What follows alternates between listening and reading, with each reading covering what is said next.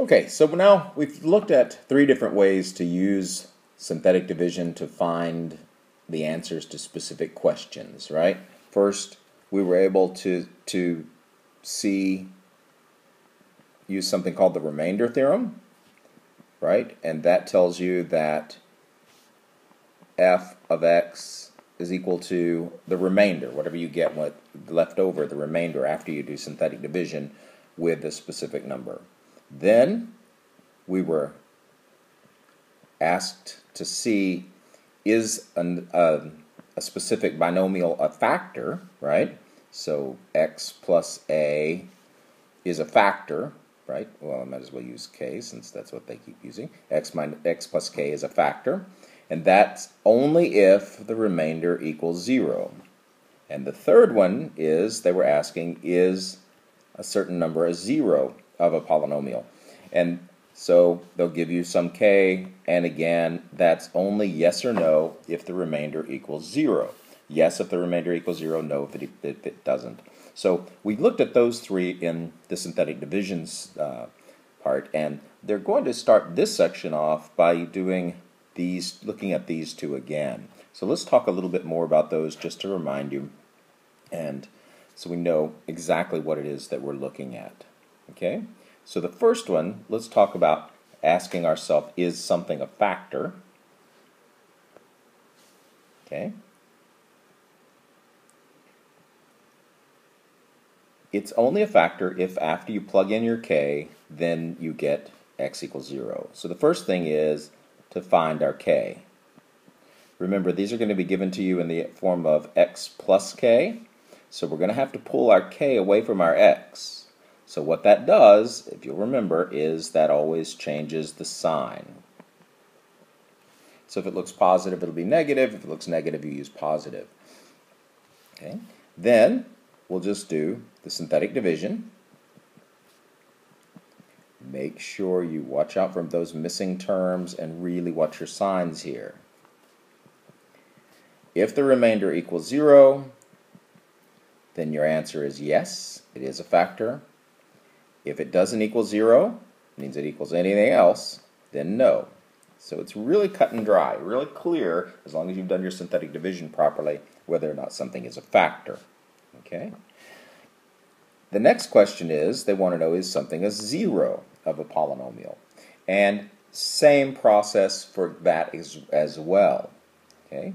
Now, in this one, they're usually going to give you k, right? So they'll just give you some number to test and ask you, is it a 0? 0 is another word for solution.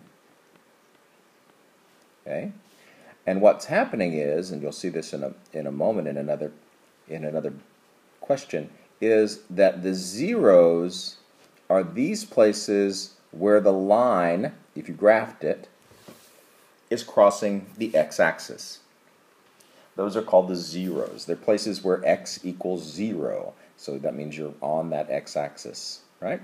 So that's one reason why they're called zeros. And again, you're just going to use synthetic division with your k. And again, remember, don't change the sign if it's just plain k. If it's x minus k or x plus k, you change the sign. And then yes, if the remainder equals 0. No, if the remainder is not 0. Okay? So it's really easy to find the zeros, to find out if a number is a specific 0. And it's also easy to find out if a binomial is a specific factor. So what we're going to do is we're going to look first at a couple of problems where they're asking us, is it a factor, is it a 0? Then they're going to ask us to actually find all of the zeros of a polynomial. We'll talk about that and how you can use MyLab and Mastering to really help you out here. That doesn't get you off the hook. You have to know what you're doing, but multiple choice is your friend in this particular instance. And then we're going to be able to factor polynomials using that information, as well as later be able to do some graphing in another section. So let's go straight to the homework and first look at these questions that are similar to the ones that we did the last time. Okay? so you'll see we have a function, and it says use the factor theorem and synthetic division. Oops, sorry about that. To decide whether the second polynomial is a factor of the first. So that means we're just going to use synthetic division, plugging in our numbers. So to do the synthetic division, first we need our k, and it looks like positive 6, so that means we'll put negative 6 in the box. Look for missing terms, x to the third, x squared, 9x, negative 18, so no x, so it's x to the third, x squared, x, and a number, so no missing terms. So positive 1, because there is no number in front of x squared, positive 8, positive 9, negative 18. Skip a line and draw a line. Remember that first term always just comes straight down. 1 times negative 6 is negative 6, plus 8 is positive 2. Positive 2 times negative 6 is negative 12. Minus 9 is negative 3. Negative 3 times negative 6 is positive 18. And 18 minus 18 gives you 0. That last number is your remainder. And since your remainder is 0, that means that the answer to this question is yes, it is a factor. And that's the way all of these work. The synthetic division, being able to test, is it a 0 or is it a factor, always works exactly the same way. Okay? Now, so let's answer that question and then move on. So click yes, and off you go. All right? Now, factor theorem and synthetic division. So again, exactly the same process there. Factor theorem and synthetic division, same process. Watch your signs. If it doesn't have a number in front but has a minus, that means it's a negative 1 in front, right? So they're going to mess with you with signs. Use the factor theorem and synthetic division. Oh, they're being really nice to you. Okay.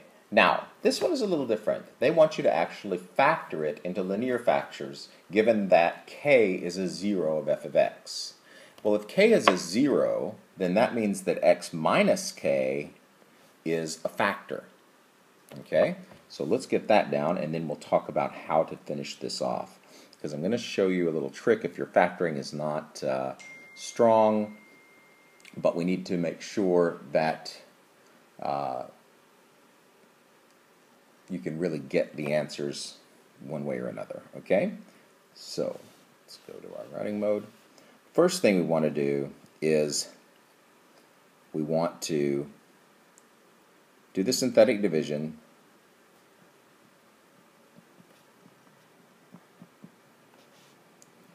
using the k that they give you. All right? And again, it's not x minus k, x plus k right now, so it's just the k. So, because we know that this one is a 0 because they told you it's a 0, right? So we know it's going to work. And what's going to happen is, if you remember the answers from synthetic division, once you do synthetic division once, and you get something that works, by the way, then what it does is it pulls this first term down 1 degree. So in other words, it goes from 4x to the third, and it's going to drop, your new answer at the bottom is going to become something x to the second. 4x to the second, it's always going to be the same number. And then after that, if it's x to the second, then it's easy to factor, either using your rules for factoring polynomials, if you're lucky enough to know them. If you're not, then you can use the quadratic formula to find these as well. Either way, it makes no difference to me. I'm going to show you how using the quadratic formula, simply because if you don't know how to factor, you're not likely to learn in the time that it takes for you to finish this course. And you have to have some way to do it. Okay? So I'll show you a method using the quadratic formula. It will allow you to factor just about any polynomial, 3 terms or 2 terms anyway. So, which is what you're going to have in these. So first do synthetic division using k. Then factor the result. Now, again, that means the thing that's at the bottom underneath your line, right? You're going to get to put those x's back in this time. We're not interested in a yes or no answer this time. I need all of the zeros. So factor the result. Okay? Then put your original k with an x. And remember what happens when you put something with an x or take something away, it's going to change the sign. So be really careful and watch for that sign. Okay? When you do that, you're going to get a series of parentheses. And those parentheses are the factors. Okay? You'll factor some of them you'll just do the factoring, and then you'll put the k with an x, and that'll give you the other factors. So they're always going to give you one of the factors anyway. All right? This is a critical skill, so make sure that you pay attention in how to do this, because this will be big on the test, and it will be something that you're going to be asked to do throughout the rest of this chapter. Okay? So let's look at this particular one, and I'll show you how to make it work. Okay? So here we go. So we have our number. We know that our k is 2, and it's just plain old k, so we don't change the sign. X to the third, x squared, x and 70, so no missing terms. So let's just put them in. Positive 4, positive 15, negative 81, positive 70. Now I know this is going to work and give me a 0 here because they told me that it's a 0. But what I need to do is find out all these other numbers. Remember, the first term just comes down. 4 times 2 is 8, right? 8 and 15 give me positive 23. 23 times 2 gives me, right, 46. Negative 81 plus 46 gives me negative 35. And negative 35 times 2 is negative 70. And 70 minus 70 makes 0. So that's our remainder. We don't need that. What we need is all of this stuff on this side that we can now factor. Okay? But before we can factor it, we need to put our x's back in. Remember, it had x's up here, it doesn't down here, so we've got to put them back in. And it's going to be 1 degree less, so that's going to be x to the second. That's going to be x, and then 30 and minus 35. Okay? Now we have something that we can factor. And again, you can factor it using your factoring rules if you know the AC method or FOIL, or you can also factor using the quadratic formula, which is what I'm going to show you how to do now.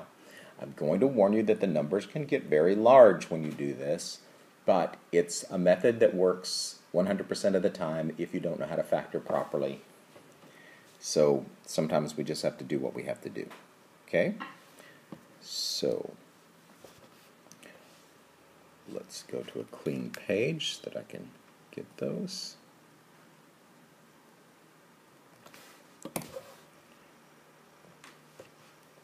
So say it, we had again 4x squared plus 23x's minus 35. And remember, in the quadratic formula, we first have to list our a, b, and c. Remember, we looked at this in our very first chapter using the quadratic formula. And since they're in order, just put the numbers in order. Right? First number, second number, third number, a, b, c. As long as these are in as x squared, x, and then the number, which they always are because of synthetic division. Now we'll put those into the formula. X equals the opposite of our b plus and minus the square root of our b squared minus 4 times our a times our c. That's a little messy. All over 2 times our a, which is 4. Now, a lot of stuff going on underneath that radical, so don't try to do it all at one spot. Make sure you take it off to the side and work that out so that you don't mess that up. This is the most common area where you make a mistake if you're going to use this method. Okay, so the first thing we run into is this 23 squared business. 23 times 23, if you multiply that times itself, it gives you 529. Okay? Remember, we're still under the radical. Then we need to multiply these three things together. Be careful and don't forget that sign of the negative 4, right? So it's simply negative 4 times positive 4 times negative 35. Make sure you're very careful when you're putting those signs in, because if you don't, you're going to get the wrong answer, and it's not a good thing. Okay, so it gives you positive 560. All right, now we simply need to add those two things together, right, because there's a plus between them. And that gives us the square root of 1089. And I know the numbers look huge, but they're gonna go away in a minute. They're not gonna be huge in a minute. Okay, so just take the square root of that number.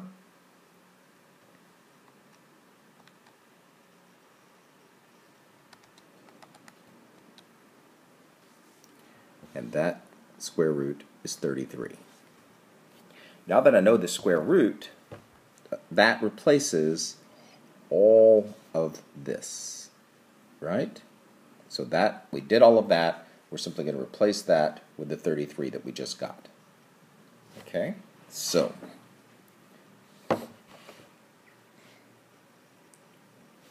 the minus b part did not change. The plus and minus didn't change. We simplified that radical, gives us 33, and in the bottom 2 times 4 is 8. Okay? Now we just have to remember that this is plus and minus when they're stacked like that. So we're just going to do the math with the plus, then we'll do the math with the minus, and it'll give us our two zeros, our two solutions. Okay? All right, so it's negative 23 plus and minus 33, all divided by 8. So first, negative 23 plus 33 divided by 8 gives us 10 over 8, which reduces to 5 halves. Okay? Now, then we'll do negative 23 minus 33 divided by 8, which gives us negative 56 over 8. And of course, that will simply divide out to make negative 7 when you divide a negative 56 by an 8. Okay? Do not be tempted to change that fraction into a decimal. It will not work when you're factoring. Okay? Now, we've got two different numbers here, and each one of these is, we know, because we worked it out with using the quadratic formula, we know that these are zeros. Well, if they are zeros, then x minus them is a factor. So we know that our k was 2, and it was one of the zeros. So our list of zeros is positive 2, positive 5 halves, and negative 7. Well, if those are our zeros, then x minus those numbers, in other words, x and then change the sign, will give us the factors. That's what those notes meant earlier. So now we're going to put it into practice. Okay, so again, remember, we have 2, we have 5 halves, and we have negative 7. So it's going to be x minus 2, x minus 5 halves, there's something wrong with that, but I'll tell you in a minute, and then x plus 7. Okay, and this is the factored form almost. That fraction is going to cause you some trouble. Okay, we can't leave fractions.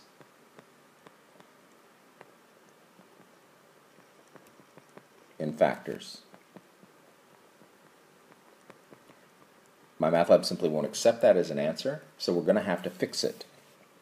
But all you have to do is fix it by doing the opposite. So remember, this says divide by 2, so what we're going to do is multiply by 2. And what that does is, it has the effect of simply taking that 2 and putting it in front of the x. Okay? So here's what it looks like. X minus 2 won't change because it didn't have a fraction. That 2 is going to move in front of the x, and that will become 2x minus 5, and then the last factor is x plus 7. If you don't understand what I've done there, it's the same as clearing the fractions from an equation, right? So we have to clear these fractions. We have this as divide by 2. Well, the opposite of divide by 2 is multiply by 2. So what I did was, I simply took every one of those terms, all three of them, and multiply them by 2.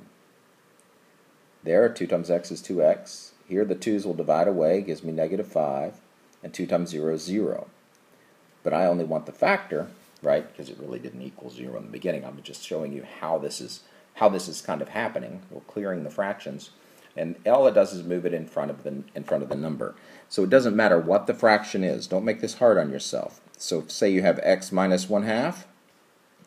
That's going to lead to 2x minus 1. It just moves whatever the denominator is in front of the x. Okay? As long as you can do that, it doesn't really matter that you can't explain it. So x plus 2/3, for example, simply going to move that 3 in front of the x and become 3x plus 2.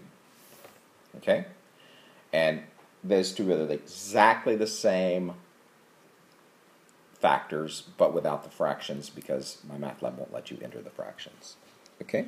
So, let's see. So we ended up with x minus 2, 2x, oops, I've forgotten, 2x minus 5, and x plus 7.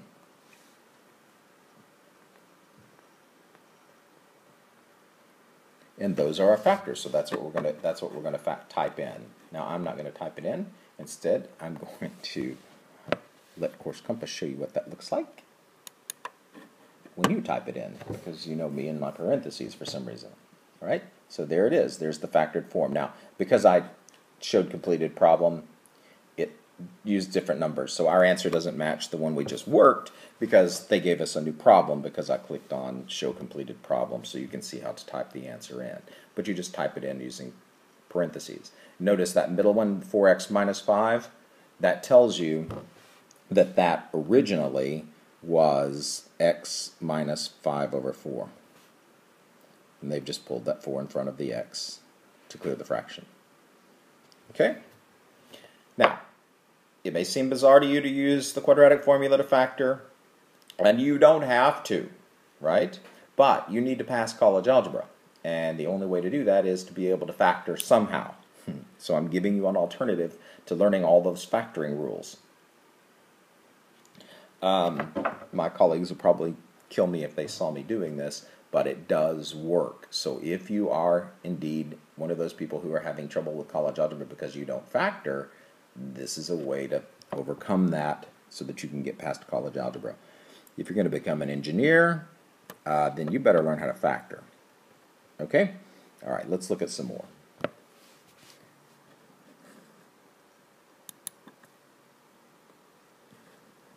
Okay, here, given negative 4 is a 0 of f of x. That simply means we're going to plug it in and do this synthetic division, right?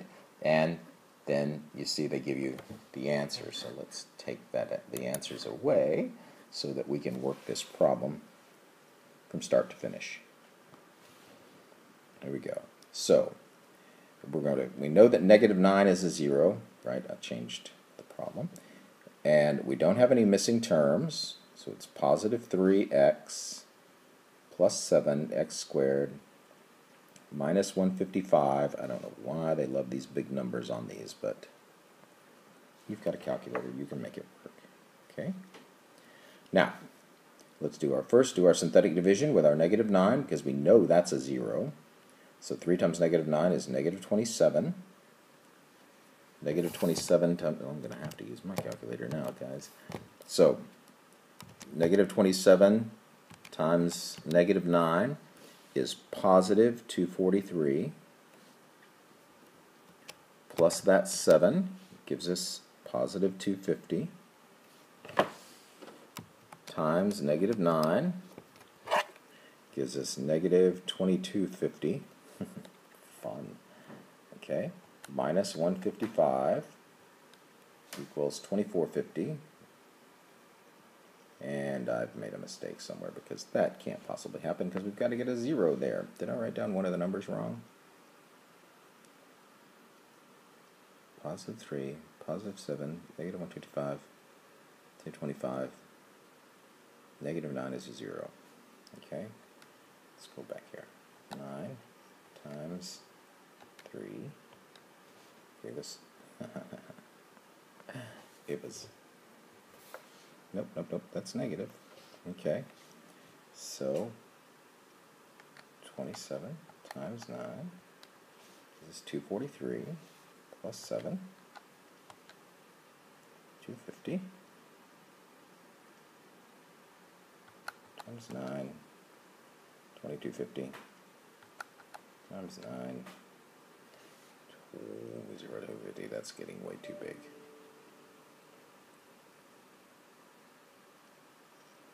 So, somewhere I'm making a hideous mistake. Let's try this again. Sorry, kids. Negative 9 is a 0. So negative 9 goes in the box. We don't have any missing terms.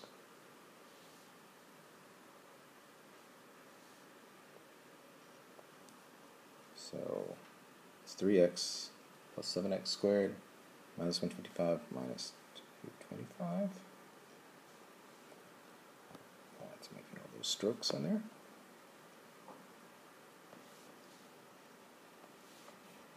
So positive 3, positive 7, minus 155 plus 225.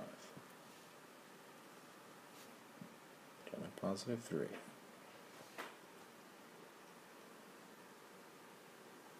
3 times that gives us negative 27. I think that's where I made a mistake, right? So that gives us negative 20.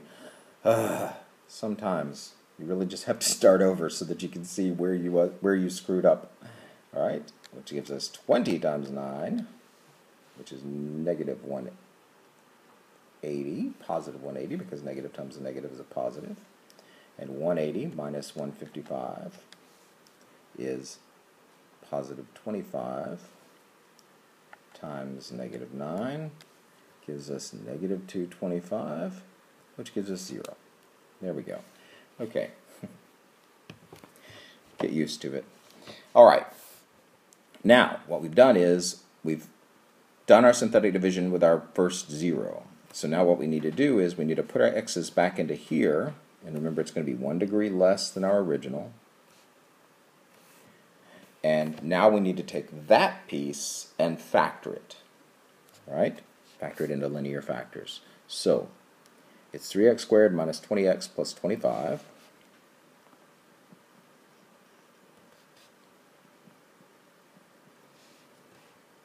Okay. Make sure I wrote it down properly. I'm not believing anything I do now. All right. And you can factor this using the regular rules for trinomials, FOIL, AC method, whichever process that you know, if you know it. Or you can use the quadratic formula to find the zeros and then get the factors that way. I don't care. I'm going to show you using the quadratic formula because so many people don't know how to factor.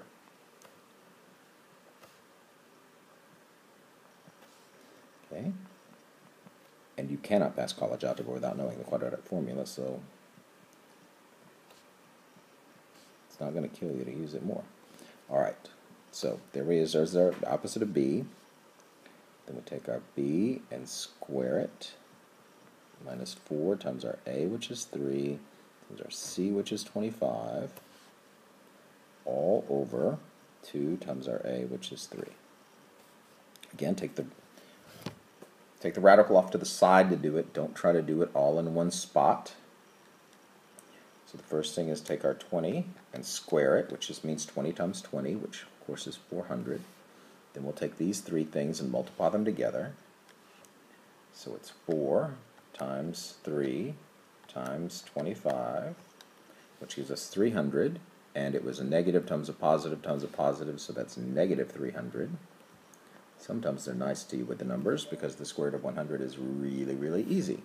Square root of 100 is just 10, right? So this minus in front of that minus turns that into a positive. Plus and minus, we did the square root of 100 is 10. That's all over 2 times 3 in the bottom, which makes 6. So remember, these stacked plus and minus means you have an addition and a subtraction. So that's really two different things going on there. We need to do them both. So it's going to be 20 plus 10 and 20 minus 10. So 20 plus 10 divided by 6 and 20 minus 10 divided by 6.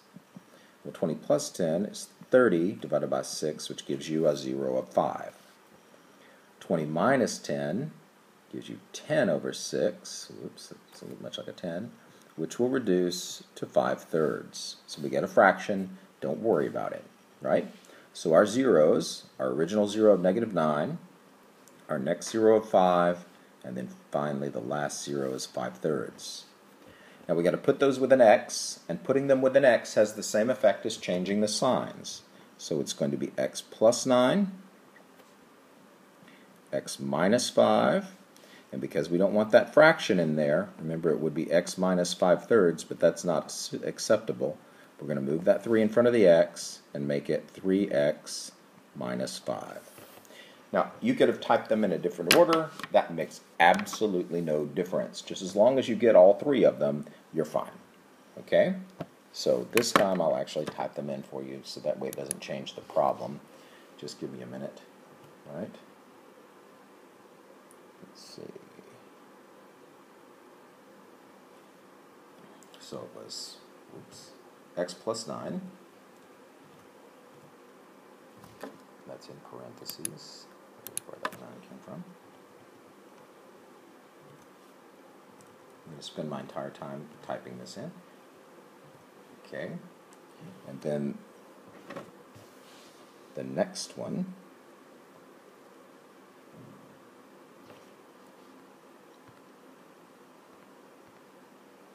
Well, great.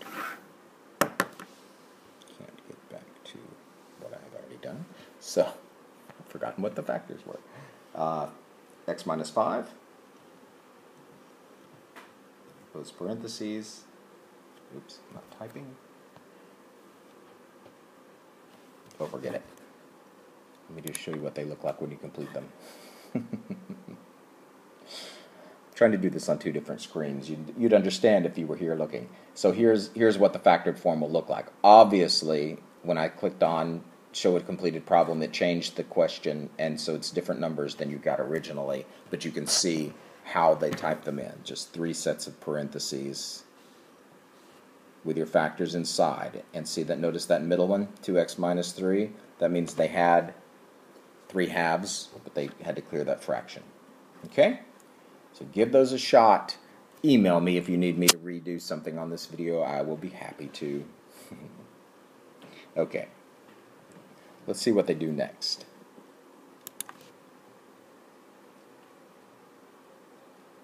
Okay, linear factors, given the -4 is a factor, so same exact process.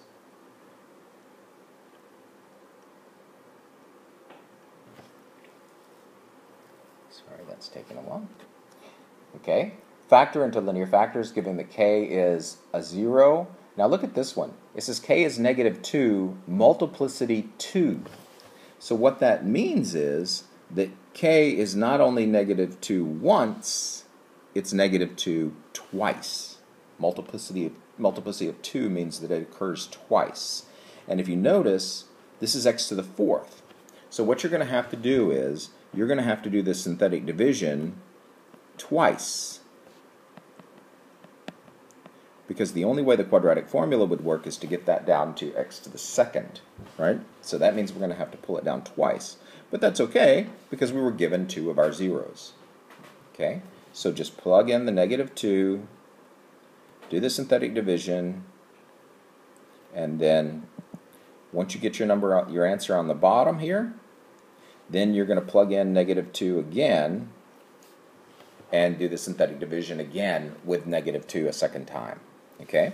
And that's going to give you, when you write out the factors, because it occurred twice, it'll give you x plus 2 in parentheses squared, because this number occurred twice.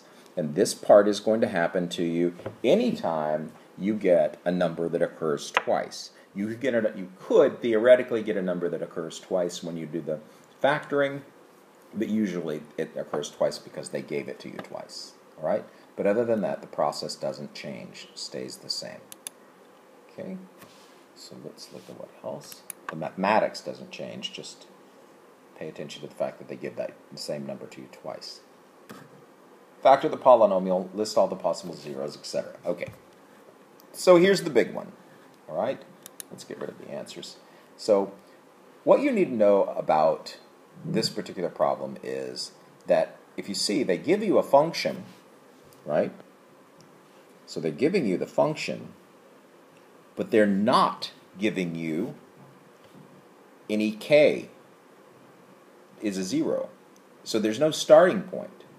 And if you tried to factor this, even if you know how to factor these things, if you tried to factor this, you'd find that it wouldn't factor. So the way it is. So what we have to do is we have to be able to get at least one of the zeros so that we can get this down to an x squared. Okay? So let's go through the process for doing this. And it's very easy to know what you're going to be doing because they tell you the steps in order. Okay? The first thing you need to do is list all possible rational zeros. Now, this is something that you're not going to want to do. You're going to want to just pull this list off of the multiple choices that they've given you. And pulling it off the list is not going to help you later when you start making these, doing some more problems later that are a little more complex, where they give you even less information. Because they're not always going to give you this nice, easy list of answers to choose from. Okay? It's going to be one of these lists. I'll grant you that. But do not just pull it off one of these lists and think that you've gotten the answer. Okay? I am, however, going to show you how to use these lists to get the answers later. It'll or at least check your answers. It makes your life a lot easier than if you didn't have the lists. Okay? So first thing we want to do is we want to find out how to list all possible rational zeros. Now this is really easy to do, but you've got to make sure you get them all, and you've got to make sure you make the list. If you're just clicking on an answer because it looks like the answer, I can't help you later. All right? If you don't want to do it right correctly from the beginning, then you're going to have trouble later. Okay? So don't just click on the right answer because it looks right. Make sure you understand why it's the right answer, because you're going to have to find it later without these multiple choice lists. Okay? So to list all the possible rational zeros, rational zeros. So that means anything that would make these turn into 0. What we're going to do, it's an easy process that involves a lot of fractions, so you're going to hate it. But don't worry about it. You don't have to worry about fractions. Just worry about making a list, right? All we're doing is the list, so there's very little math involved here. First, what we're going to do is list all factors of the number term.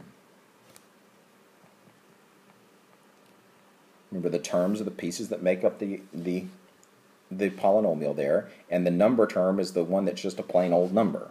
So in this case, it's negative 35. But don't worry about the negative part, just worry about the 35. So in this case, it's 35. Okay? Now I'm going to need more space, so what I'm going to do is I'm going to take this problem onto a blank sheet of paper so that I can work it out and have more room to show you the completed problem and the notes as we go. Okay, so hold on just one second. Get a piece of paper. So our original was x to the third minus x squared minus 37 x's minus 35. So our number term is 35. So we're going to list everything that will divide evenly into 35. Now, my advice is to take these in order. If you get used to thinking mathematically, and if you were thinking mathematically, that means think numbers, and numbers always come in numerical order, just like the alphabet always comes in order. You could say the alphabet if you didn't put it in order, maybe, but I doubt it. So get used to the process of putting things in numerical order. So when we're listing all of the factors, we always start with 1 and the number itself. And the reason they're factors is because if you multiply 1 times 35, you get 35, right? 2 won't go into it, right? 3 won't go into it. 4 won't. 5 will exactly 7 times. So you see the two numbers that you're listing will multiply to give you 35. 6 won't go into it, and I don't need to try 7 because it's already here on my list. Right? 7 would be the next number after 6, but I don't care because it's already on my list. That's how you know when to stop looking for factors. If you go in numerical order, that will happen to you every single time. Now, so first, oops, let me get out of the red. Good luck. First, list the factors of the number term. Second, we want the factors of the leading coefficient. Now again, I'm using fancy math words, but the leading coefficient just means the number in front of this first term.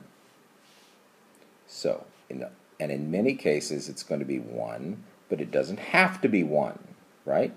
In this particular case, there is no number, so we assume it to be positive 1. Well, positive 1 only has one factor, itself. It's a special case.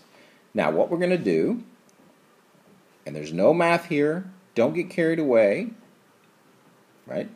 We're simply going to put list 1 on top of list 2. Okay? All right, so the first number up here was a 1, and this number down here is a 1, which gives us 1 over 1, which is 1. Okay? So the first number we have is 1. We don't have any more numbers to put it on top of. If there were more numbers down here, we'd do that over and over and over again until we've used it up. You'll see what that means. The next number is 5. If you put 5 over 1, you get 5. Now notice I've left a little space between those two numbers, and you'll see why in a second. The next number in numerical order is 7. So 7 over 1, right, I'm just putting them over this number. 7 over 1 is 7. The next number is 35. 35 over 1 is 35.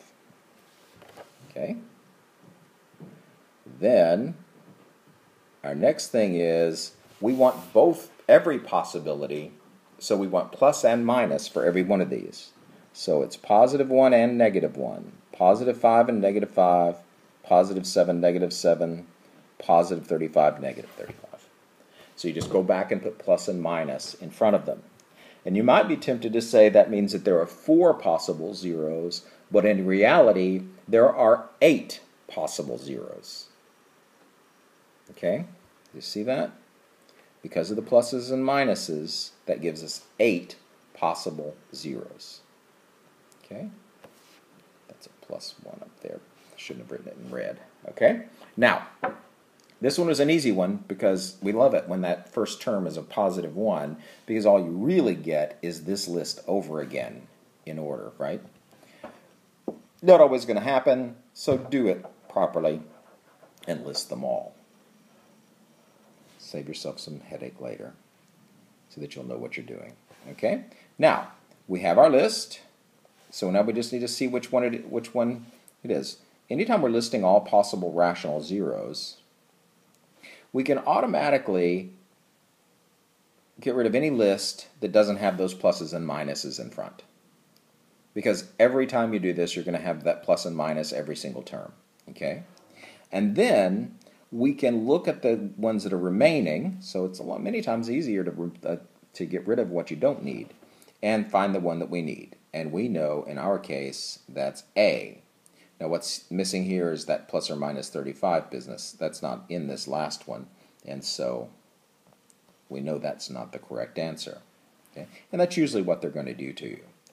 We knew that there were going to be 4 of them with their pluses and minuses. So in other words, we're going to be 8 of them. And the reason we knew that, well, no, I'm not even going to mess with that because it gets more complicated as we go. Let's ignore that. No sense gilding the lily. Okay, here we go. So there are our list of factors. So let's click on our A. check our answer. Now, don't just pick the longest one. It's not going to do you any good. I know how to make those things work. Now, here's where we can use some information that we know and some stuff that we get from my math lab and make our life a lot easier. Okay? Because the next thing they ask us to do is they want us to determine the rational zeros. So this, what we're doing, is we're finding the actual zeros. We're not talking about possible zeros. We have a list of possible zeros. Now we need to pull that down to the list of actual zeros. And we can eliminate two of our answers immediately. And then use my math lab and the multiple choice in here, and it'll be just like this on a test, so don't freak. Then we'll use the same thing to be able to test this very quickly using synthetic division. All right?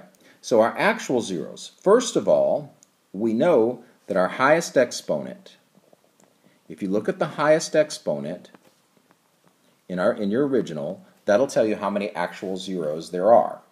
And the highest exponent here is a 3, right? So if that is the number of zeros. So since the highest exponent here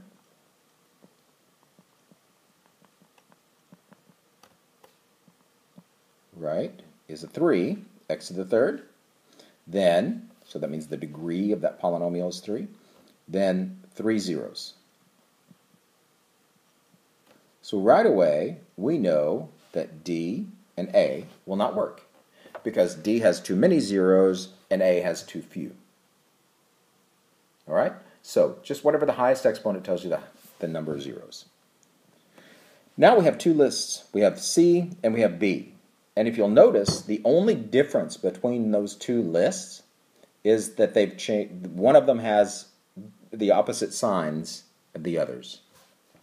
So what we're going to do is test one using synthetic division. And remember, we're testing to see if it's a 0, right? So do we get a remainder of 0? Which is exactly what we've been doing in the past, right? If we do, then that's the list we want. If we don't, we want the other list. Okay? Now, if you use the Help Me Solve This feature in my math lab, it will take you through what I used to teach, which takes about 45 minutes for every single problem. But we have a list. Let's just use the stuff at our disposal and use it. Okay?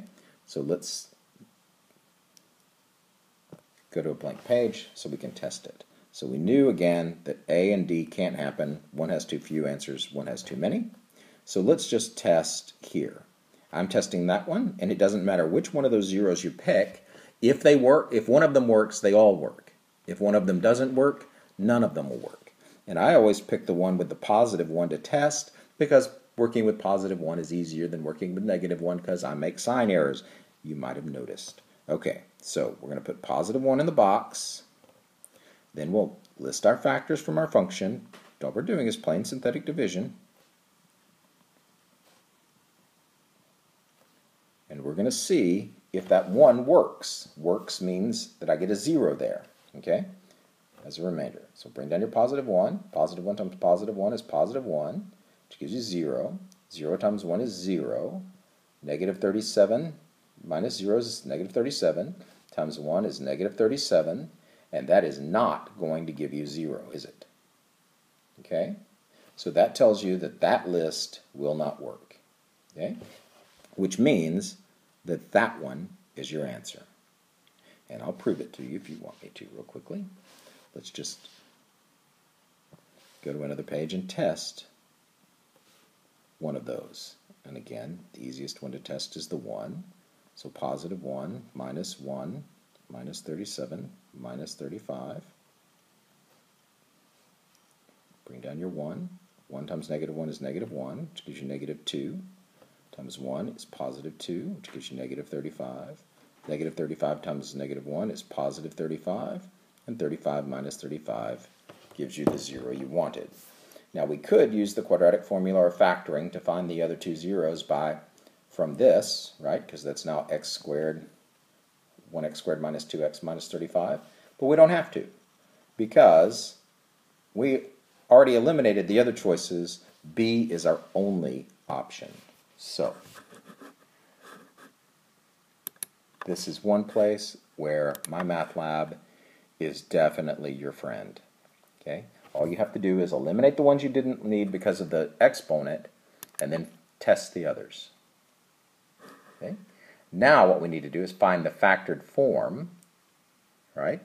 Well, I already know the zeros, right? Remember, the zeros are right there. So if the zeros are -1, -5, 7, now these aren't the possible zeros, these are the actual zeros, right? So don't go back to this list. Those are the possible ones. It's the actual ones we want. And all we have to do is be able to put them in. Now, here it says use integers or fraction for any numbers in the expression. So this one, they're going to let you use the fractions, which is very unusual. I would not use the fractions and get in the habit of clearing them, because they're not going to let that continue. Remember, we're going to put them with our x's, which is going to change the signs. So it's going to be x plus 1, x plus 5, and x minus 7. And unlike the others where you got to use multiple choice, these you're actually going to have to type in, but you know that I can't seem to make that work for some reason, so I'm not even going to bother. But you have to. Okay? Now, so we found all the possible rational zeros, we found the actual rational zeros, and then we factored it. Easy. Okay? Weird, odd, and you're not going to understand why you're doing it, but it's a tool. You're learning how to use a hammer right now, and later we'll teach you how to build something. Okay? So just remember, these are tools that you're using. Oops. Yes, I want to leave this problem because I know I got it right.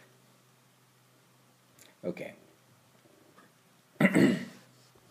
And you're just going to continue to do that. Make sure that you're really careful about listing all of those factors, and don't just click on the one with the most numbers even though it's the right one.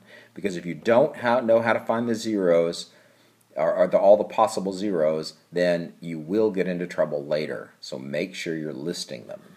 So 10 is pretty easy. That's pretty much like the one we just did. I want to find one that has some fractions in it. I know they're going to do it to you. Can you tell that I don't make these homework problems? Here we go. You're going to love this one. Now, to find all the possible zeros, to find the actual zeros, and to find the factors, no problem. So the first thing we have to do, of course, though, is find all of the possible rational zeros, right? And you don't have to remember that, because they ask you the questions in order. Now, later, after you've done it a couple of times, then you'll remember which thing you need to do first, then second, etc. And then you'll have to. But for now, they ask you every single question in order, so you're in good shape. Okay? To determine those, the first thing we need to do is find all the factors of the number term. Remember, the number term is just that last thing. It's always, the number is always at the end. And the number term in this case is 75. 1 goes into 75 times. 2 won't go into it. 3 goes into it 25 times. 4 won't go into it, but 5 will. Right? 5 goes into it 15 times. 6 won't. 7 won't. 8 won't. 9 won't. 10 won't. 11 won't. We finally end up with 15. Right? So we know that once you get to this number that you already have on your list, then that's as far as you have to go, as long as you do it in order. So those are the 3 factors, right, of 75. That's the list of factors. It's actually 6 factors, I'm sorry, but the 3 possible combinations. Now what we have to do is factor the leading coefficient. Okay, so if we're going to factor that leading coefficient, we have to know what it is first. And our leading coefficient is always the number in front of the first term. So in this case, the leading coefficient is 15. So 15 is not a 1. So this isn't that easy one where you can just put the pluses and minuses in front of the list of the number of the number terms, right? That's not going to work this time. Because if you look at 15, 1 goes into it 15 times, 2 won't go into it, but 3 goes into it 5 times, 4 won't go into it, and we don't need to try 5 because it's already on our list. Make sure you're going in numerical order. That always works. And what happens is we get a long list of factors of 15, right? And we're going to have to put everything from list 1 on top of everything from list 2 in order, every single one of them. So that means I'm going to first start with 1, and I'm going to put it on top of not just one of these, but all 4 of them. Okay? So it's got to go on top of all 4 of them. Now, I know that most of you already know which list it's going to be, and I hate this list because they don't put it in order, but that's okay.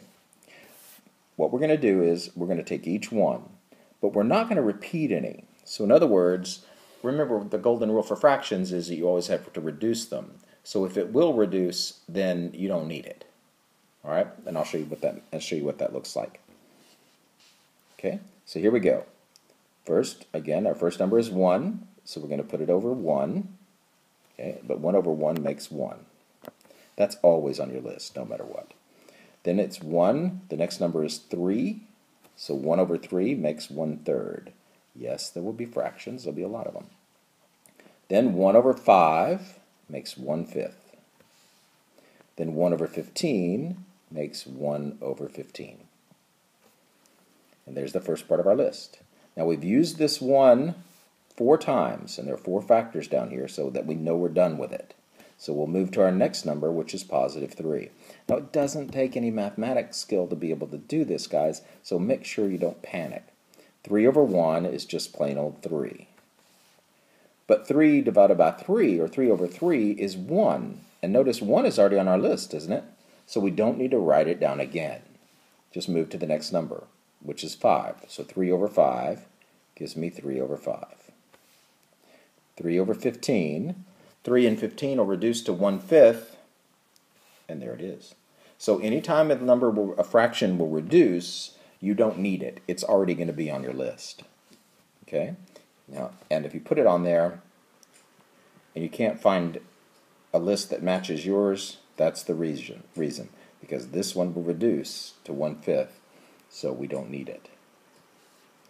It's already on our list. Okay? Now, done with 3, now let's use 5. 5 over 1 is 5. 5 over 3 is 5 over 3. Didn't reduce, so we needed it. 5 over 5 is 1, so we don't need it. Right? And 5 over 15 will reduce, so it's a 1/3, so we don't need that. Now let's go to 15. What you're going to see is when you have these big numbers like this, many times they start reducing out like crazy. 15 over 1 is 15. 15 divided by 3 is 5, which is on our list. 15 divided by 5 is 3, and 15 divided by itself is 1.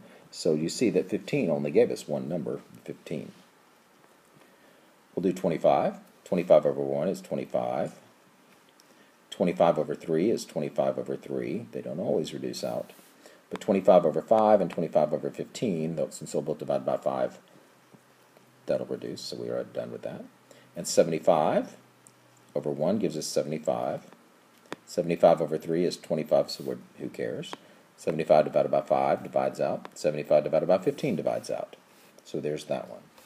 And now all you need in front of each one is a plus and minus.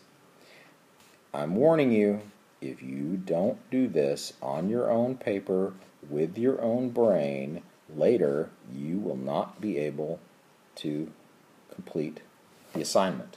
So even though they give you that list somewhere on here, and I'm going to tell you a way to recognize it every single time, if you can't do it by hand, you're going to be in trouble later. Notice this biggest one. Okay, so this first one only has 3. There's not enough. This list, C, doesn't have the pluses and minuses, so we know it's not going to be. And what's always going to happen is they're always going to leave that off of the wrong list. So if you look here at B, there's no 75, plus or minus 75 on there. But there is on the D. So that is not our list. It doesn't have enough. It's got to have that 75 in there. And they always, the one they leave off, and you'll notice they're not in order. They put the fractions after the whole numbers because the whole numbers are easier to use first, so it doesn't matter though. Okay, just as long as you get the same number of pieces. Now, okay, so we have our list of possible rational zeros. Let's put that in, and then, right, we said it was D, and then see what they ask for next. Again, we don't have to think about what to do next because they tell us. B, the next step, is to find the rational zeros. So these are the actual zeros. And now this is one of those places where I'm going to let you use the multiple choice to make your life easier. First thing is, if you look at the highest exponent up there is a 3, right? So that means this is a third degree. It should have 3 actual zeros. So 2 of these things are already off the list. C, because it doesn't have enough of them, and D, because it does too many. D is simply a list of all the possible zeros again. So what we have to do is we have 2 lists here that we need to check. And it doesn't matter which one you pick, and it doesn't matter which number you pick from the list.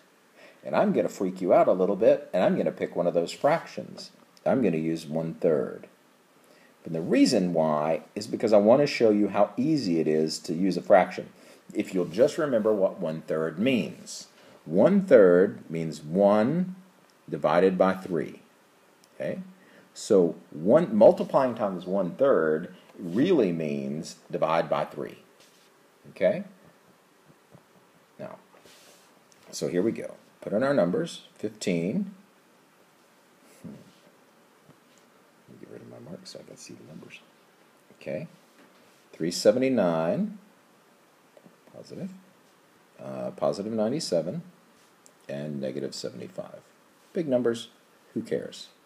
Bring down your 15. 15 times 1/3. Now you can put that in your calculator and work it out all day long. Or, if you remember, multiplying by 1/3 is the same as just divide by 3. Right? It's divide by 3, multiply by 1, so divide by 3 because multiply by 1 doesn't do any good. So, we have 15 divided by 3, which simply gives us positive 5.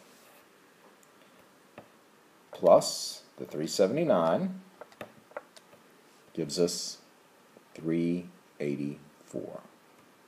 384 divided by 3 gives us positive 128.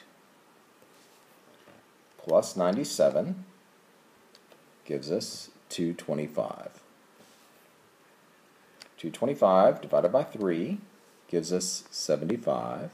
And 75 minus 75 gives us that magic 0 that we wanted. Okay? Now, when you're working with fractions, you don't even have to get all this way to know if it doesn't work. Now, you do have to get all the way to 0 to make sure it does work. But if any point one of these numbers did not divide by 3, then you know it's not going to work. Because it has to divide evenly or else it won't give you a 3 in the end. It'll give you some weird fraction. Right? So, or you can just test it. Make sure you're very careful about your signs though. But this one did work. So that means that positive 1/3 is an actual 0. So, positive 1/3, I've tested the only number that occurs on both lists. You gotta be kidding me. Okay, so positive 1/3 is a 0, but it's on both lists. Sorry, I didn't think they ever did that to you. So, we knew it was going to be a 0 because it's on both lists. It has to be. So let's do another one. Don't want to test negative 3/5 because if you'll notice, that's on both lists, right? So the only one to test is the 25. I want to test either negative 25 or positive 25. I'm sorry. I really should pay more attention. I am so glad I have my degree so I don't have teachers like me. Okay, so put in the 25. We get 15, 379, 97, and negative 75. Okay? And I can tell you this one's not going to work, but who cares? Just get your calculator and start doing the numbers so you can prove it to yourself. So first we'll take 15 times 25, which gives us 375, plus the 379 gives us 754, times the 25. You see what's happening here? Look how big those numbers are getting. Plus the 97. So that gives us 18,947 times 25 is going to give us way bigger number than 75, right? So that tells us that the positive 25 is not going to work, because there is no way that huge number times that number is going to give us a number that gives us 75, right? So we know it can't be the positive 25, it has to be the negative one, right? So anytime those numbers start getting so huge that it couldn't possibly work, you can pretty much decide if you're comfortable with that. If you're not, then continue it on. It's not that much work. Your calculator does all the math. There you go. Nice work. Okay. Now, if I have the zeros, it's easy to find the factored form. Okay? And again, you're getting lucky here. They're telling you to use integers or fractions for any numbers in the expression. I'm not going to let you, because if you do, what's going to happen is later they're not going to let you, so you might as well get out of the habit now. So here are our actual zeros of negative 25, positive 1/3, negative 3/5. So all we're going to do is put them back with our x's. Remember, we can't have fractions, but all that does is throw that number in front of the x, right? And remember, also change the sign. So that one was positive up there, so it's going to be negative 1 down there. So here, that's going to be 5x plus 3, right? Don't just move the number. Also remember to change the sign. And so that's your list of factors. Okay? And I'm not typing them in because you know what that'll look like when I start trying. Okay. Let's move forward and see what else they do. Yes, I want to move forward. Okay. Find all the zeros and their multiplicities. All right. Now, when you're finding all of the zeros and their multiplicities, if it's already in factored form, that's a very easy process to do. So, let's talk about it. First, to find the zeros when f of x is in factored form. And how do I know it's in factored form? Because of all those parentheses. If you look back to the ones we just did, every time we factored something, we put a bunch of stuff in parentheses. So notice here that our f of x is already in parentheses. All we have to do is solve that, right? So what we're going to do is simply set each factor equal to 0 and then solve. Now what I want you to do, though, is watch out for those multiplicities. That means it occurs more than one time, and some of them will. So be careful about when you're doing that. So for example, this one has x minus 5 raised to the 3rd power. Now that means there are really 3 parentheses of x to the minus 5, but I don't have to solve it 3 times because it's the same thing. I'll solve it once, but there are really 3 of the same answer over and over and over again. Okay? So make sure that you remember the multiplicities. Now the second part of this is x squared minus 7. Now that one is a squared inside. That doesn't mean you're going to get 2 of them. It means you're going to get 2 answers. It means you started off with a quadratic. So that means that you're going to have to solve a quadratic, right? Now, let's start off with this one because it's easier. So it's x minus 5 equals 0, right? Just set it equal to 0. And then to solve it, we just need to add the 5 to both sides, which gives us x equals 5. But again, that exponent of 3 says that we didn't get up just one 5, we got 3 of them. So it's 5 multiplicity, oops, that should be an L, multiplicity of 3. So that's our first thing. So 5 multiplicity of 3.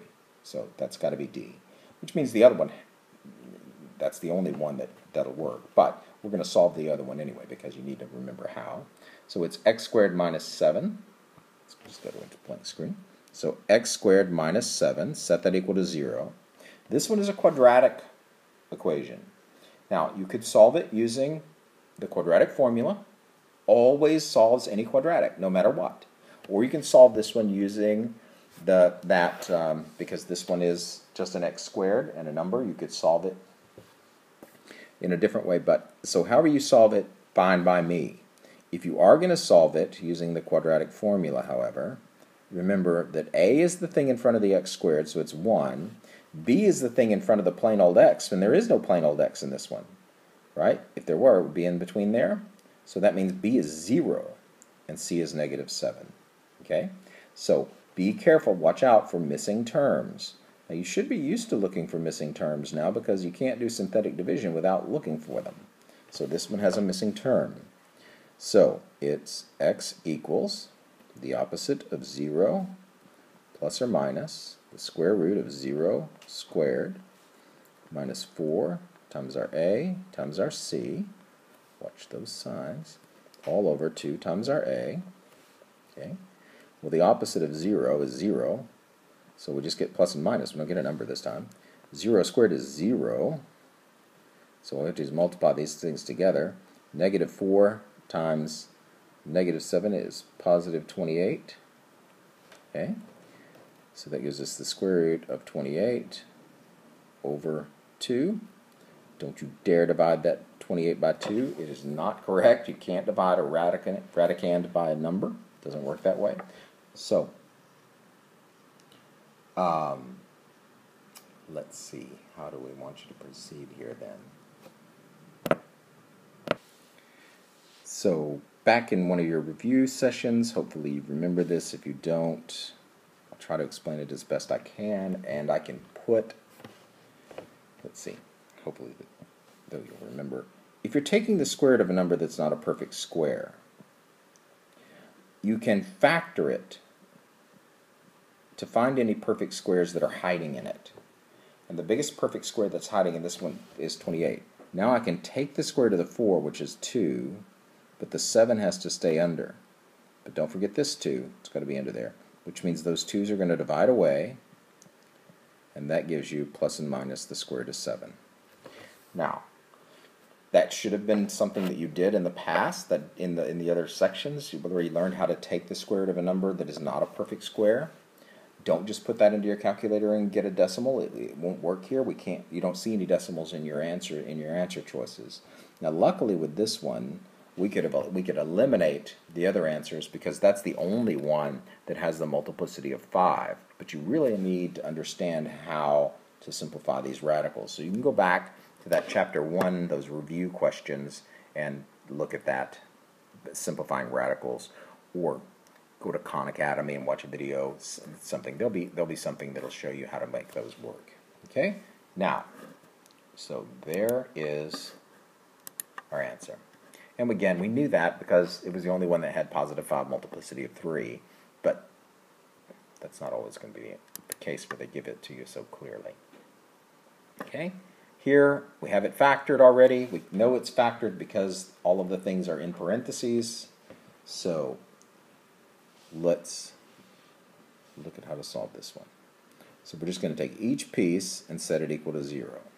So 4 equals 0, x minus 5 equals 0, and see there's an exponent on that one. So I just put a little 5 up there, meaning, don't forget, that's a multiplicity of 5. 7x plus 2 equals 0, and then finally x squared minus 1 equals 0. Set each one equal to 0. Well, 4 equals 0 is garbage. 4 can't equal 0, not going to happen. So just get rid of it. If it's not true, it's not true in mathematics as well as anything else. Here, we just need to add 5 to both sides, which gives us 5 multiplicity of 5. Okay? So, we know that, can't be that one, Can't be that one. Whoops. Can't be that one because of the 4 thing, okay? So these have 5 multiplicity of 5, so let's keep on. Here, we're going to subtract our 2 from both sides. Then we'll divide by 7, right? Solving the equation just means getting everything away from the x by doing the opposite. Gives us x equals negative 2 over 7. So, but if you look, they give you negative 2 over 7. So that's not going to do us any good. So we still have to solve the last one. And notice that it's a quadratic, right? X squared minus 1. So we got 5 multiplicity of 5. We get x equals negative 2 over 7. Now we got to solve this last one. And again, you can solve it using the quadratic formula as long as you remember that if there is no plain old x, that's a 1. I'm sorry, that's a 0. Okay, so be careful. All right, so x equals the opposite of 0 plus or minus the square root of 0 squared minus 4 times 1 times negative 1, all divided by 2 times our a, which is 1. 0, negative 0, who cares? So we have plus and minus. 0 squared, who cares? Negative 4 times negative 1 is positive 4. And the square root of 4 is 2. In the bottom we get 2 times 1, which is 2. So that gives us plus and minus 1. Because 2 divided by 2 gives you 1. So plus and minus 1. So not 2 1s, or 2 negative 1s, but 1 positive 1, 1 negative 1. So it's not multiplicity of 2, it's that one. So just go through and solve each piece. And in this one we had to solve each piece before we could finally get down to our answer. Okay? Alright, let's look at number. There we go. Alright, find a polynomial of degree 3 with real coefficients and zeros, okay, in which f of negative 2 equals negative 30. Now this one looks a little more complicated, but it's really not if we know that f of x equals negative 30, f of negative 2, equals negative 30 has to be in there. And we also already know that if the coefficients are real, we're not going to get imaginary numbers, then these are real zeros, right? And we can put those real zeros in as factors and then just multiply it out and build our polynomial there. Okay? Now at the end, we are going to have to solve it to get that negative 30 business added in. So let's look at what I mean. So in place of f of x, I'm going to put negative 30. Right? Because here's as f of x. So negative 30. Okay? And then we're going to continue from there by putting in all of the factors. Well, hold on a minute. I'm putting the cart before the horse. Let's just build the function first, and then we'll put in the 30 part.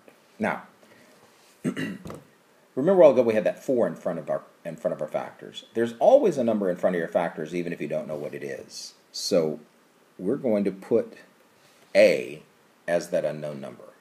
Okay? So first, a as your unknown coefficient. Just put it out in front of a bracket, because then we're going to list the factors using the zeros. Remember, that simply means putting them back with their x's. And when you do that, it's going to change the signs. So x plus 3, x plus 1, x minus 4. And that's why we use the brackets for the a, because it's a times all of that stuff.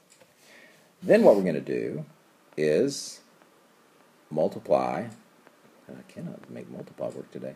The parentheses. We're going to multiply all of this stuff out in order to get rid of all those parentheses. You're not going to like it, but deal with it. So let's take these first two, multiply them out first. X times x is x squared. X times positive 1 is positive 1x. We're just multiplying out, distributing it.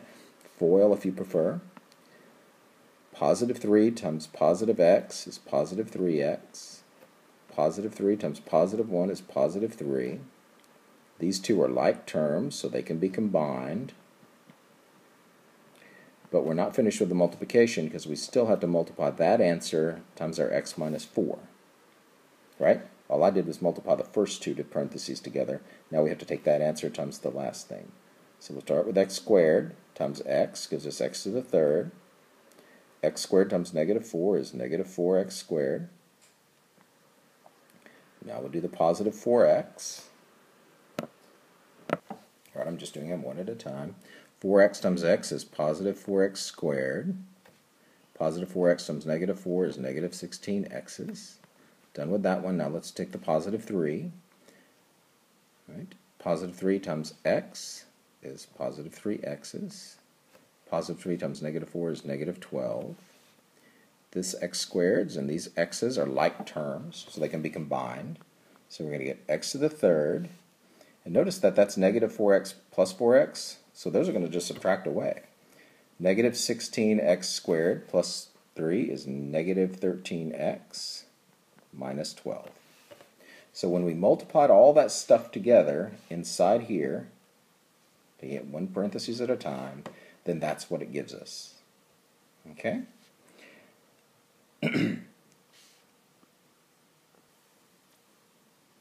So we have our polynomial. Now what I need to do is we're just going to substitute the information that we were given, right? Oops, sorry about that. To black.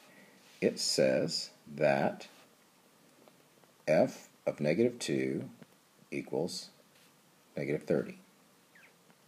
Which means that everywhere there was an x, if you replace it with negative 2, and then we're going to replace f of x with that negative 30, and then do the math and solve to get rid of that a. Remember that we added that a in to give us the other part of the polynomial, which I've now lost. Hold on just one moment. Let me find it again. Okay. Remember we had f of x equals, we had that a, and after we multiplied all those parentheses together, we ended up with that polynomial. So what we're going to do is we're going to plug in negative 2 in place of x. Okay? And f of x is going to become negative 30. Then we're just going to multiply it all out and solve. Remember, our unknown is that a right there. We know everything else, so our unknown is a. That's what we'll be solving for. So negative 30, again, because they told us f of x equals negative 30. We don't know what a is. We're going to plug this. Sorry, let me go back. I should have brackets here. X to the third is negative 2 to the third power minus 13 times negative 2 minus 12. So all I'm doing is everywhere there was an x, I'm plugging in a negative 2 because they told me that f of x, f of negative 2. So that means negative 2 is our x. Multiplying that out gives me a times negative 2 to the third power is negative 2 times itself 3 times, which makes negative 8. Negative 13 times negative 2 is positive 26 minus 12. Then we simply have to multiply those together. Negative 8, I'm sorry, add all those together. We've done the multiplication. So adding all of those things together. So 8 and 12 gives us negative 20, plus that gives us a 6. Right? And now we can multiply a times 6, and a times 6 is simply 6a. All I need to do is get that a by itself by dividing both sides by the positive 6, which gives me a negative 5. Okay? So f of x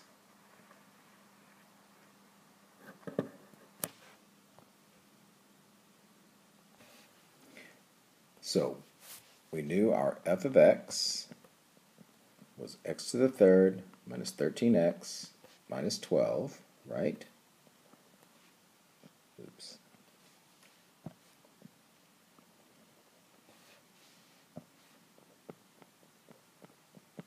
But we had that unknown a in front of it. But now that I plugged in the negative 30 and the negative 2, I know what a is now. So f of x equals negative 5 times that polynomial that we got a while ago. So all I have to do is multiply that out.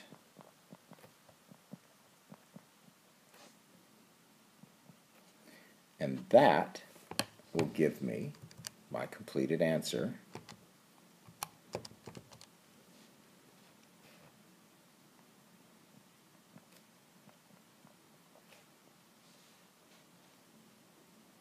That I'll type in. Now they already have the f of x part in, so I only have to type in this part.